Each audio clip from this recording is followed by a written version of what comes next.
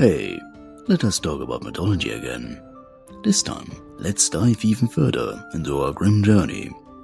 But before we are starting, please like this video and subscribe, and if possible, share this video as well. Now, with that being said, let's get right into it, beginning with Papa Legba, also a central figure in Haitian Voodoo. He is revealed as the intermediary between the world of the living and the spirits. Known for his role at the crossroads, he controls access to the spirit world, making him a pivotal in voodoo ceremonies, where he is often the first and last spirit invoked.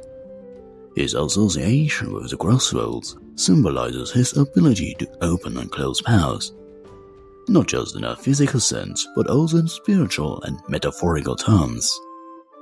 This positions him as the guardian of not only metaphysical thresholds, but also as a mediator of the afterlife. Legba's depiction varies, typically seen as an elderly man with a cane, embodying wisdom and connection to the spiritual world. His presence is marked by elements of both benevolence and trickery, embodying the complexities of life's choices and consequences. As such, he's not just a guide, but also a protector who can offer new opportunities or remove obstacles, albeit with the expectation of respect and proper offerings from those who seek his aid. In rituals, Legba is essential for communication with the Lua, as he translates the languages and intentions of humans to the spirit world, ensuring that prayers and petitions are understood and responded to appropriately.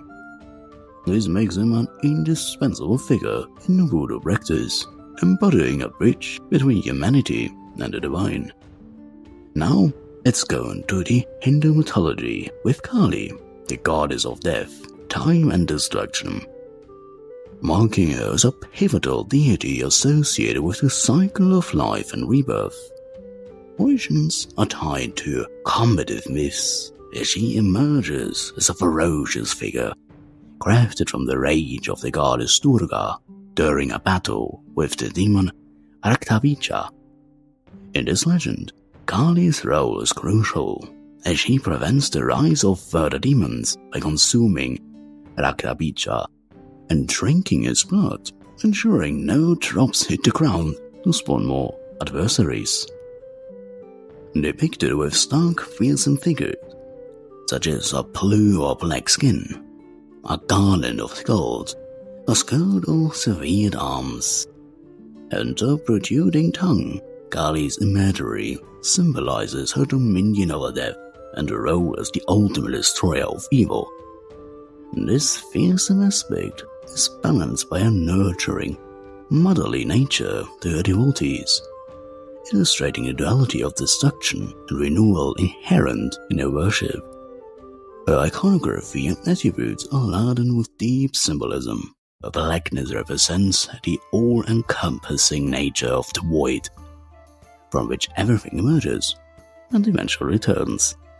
The garland of skulls and severed hands signifies a dominion over time and karma, while her weapons and fierce demeanor highlight her role as a protector and liberator of those who seek her refuge from moral and spiritual peril.